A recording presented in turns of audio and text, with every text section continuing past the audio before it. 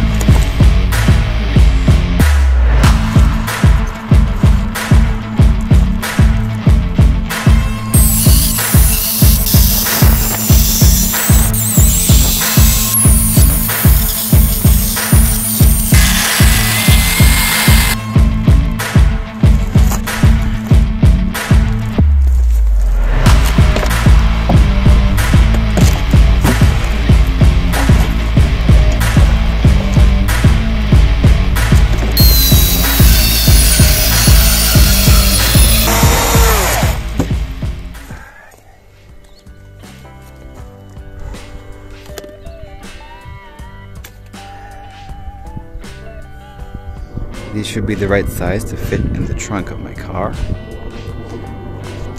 I'm going to make so many projects of these, so make sure you subscribe if you're not already, and I'll see you in the next one.